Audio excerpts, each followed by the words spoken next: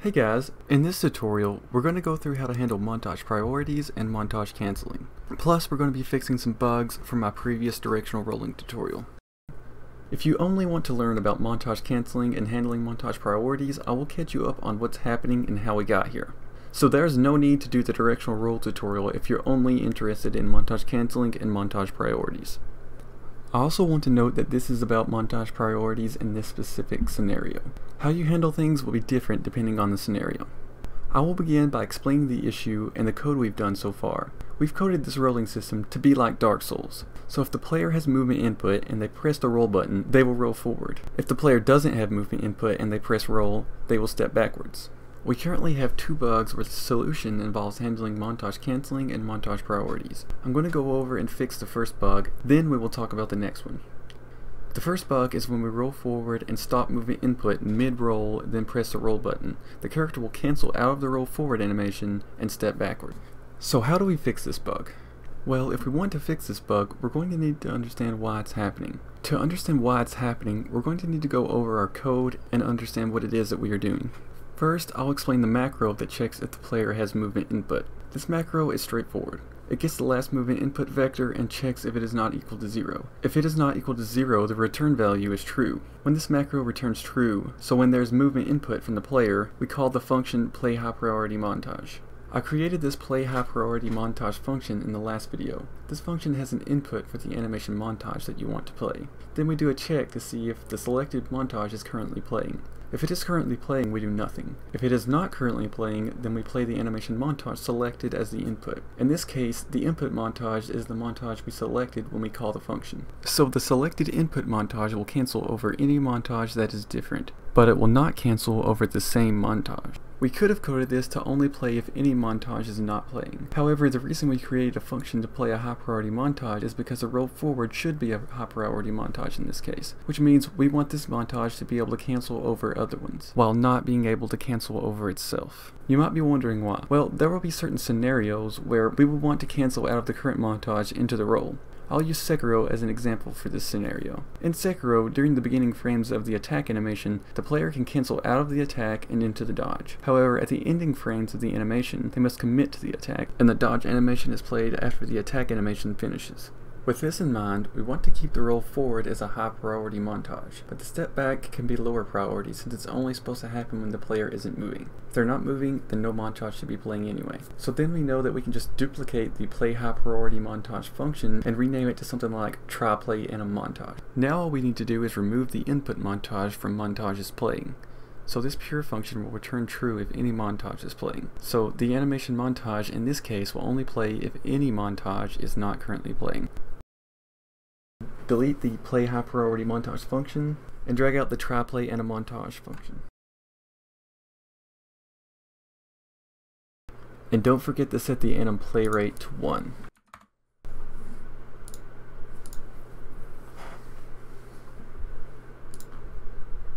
Now the bug that allowed the step back montage to cancel out of the roll forward montage should be fixed. Let's go ahead and test it out. So I roll forward and I let go of movement input and I press roll again, and the step back montage is not canceling out of the roll forward montage.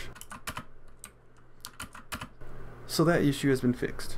However, now the opposite issue is happening. When we step back and then give movement input and press the roll button, the character will cancel out of the step back animation and into the roll animation. Why is this happening? Well, to understand why, let's go over our code. So what happens is, when the player gives movement input midway through the step backwards montage, the code will check, is there movement input? If that is true, it will do another check. Is the montage we set as the input in the play high priority montage function playing? In this case it won't, because it will be midway through the step backwards montage. So it cancels out of the step backwards montage midway through and plays the roll forwards montage. The solution is simple. Before we roll forwards or step backwards, we need to do a check to see if the step back montage is currently playing. If it is, do nothing. If it is not, continue on with the rolling decision. So to check if the step backwards montage is playing, just get the mesh, drag out from there, get anim instance, drag out from there, montage is playing, and then we need a branch.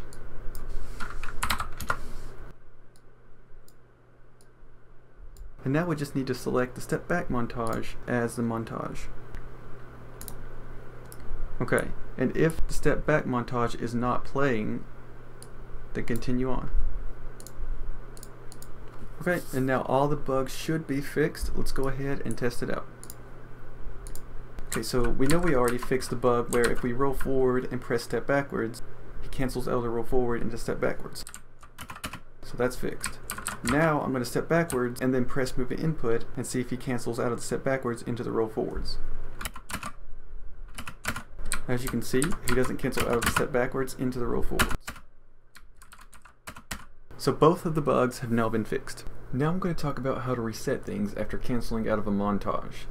There may be many things you need to reset after canceling out of a montage, but I'm going to use attacking as an example. I'm not going to teach attack combinations in this video. There are multiple places that you can find here on YouTube that can teach you that. Or you can check the character blueprint for one of the Paragon characters. The way I've coded the attack combinations works the exact same way as the Paragon characters. This attack combination system relies on booleans and integers, so if any one of these aren't reset, this system will break.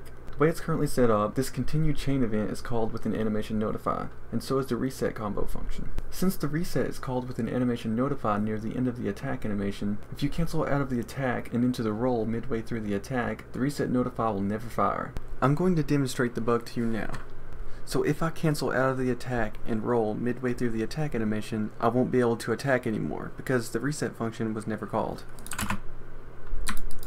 So as you can see, I'm pressing the attack button and absolutely nothing is happening. Go into the third person character, make sure third person character is selected as debug, and we can see exactly what's going on.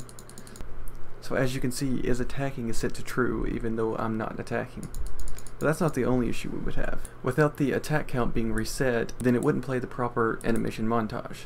So how do you fix this? There are many ways you could handle this issue. You could just add the reset notify to every animation you want to cancel out of the attack with. Or you could only allow the character to cancel during times where this bug won't happen. However, those solutions are hacky ways of handling it. We want a graceful way to handle it that isn't hard to manage. For a more graceful solution, there are multiple ways you could approach this. For example, on the action where you want to cancel out of the attack, you could simply call the reset function. Or at the end of each attack in the combination, you could create a retriggerable delay. Then multiply the montage length by 0.8, which means the reset function will always be called after 80% of the attack animation duration. For this particular scenario, I recommend both solutions. You can use the retriggerable delay to call the function that resets the variables for all low priority montages. But for high priority montages, it's best to call the reset function as soon as the action begins. So that means calling the function in the code as soon as the action begins. Now we're going to go ahead and implement the solutions for this issue.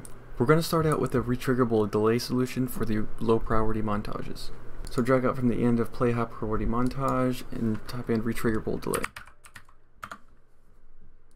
Then from the montage length, float times float. Plug that into the duration. I'm going to multiply that by 0.8, so it's 80% of the montage length. And on completed, we want to simply call the reset combo function. And we're going to do this for every single attack in the combination.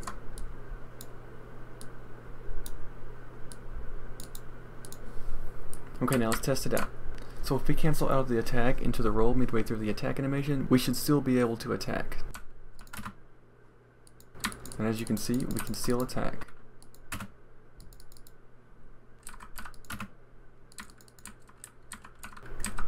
That bug is now fixed.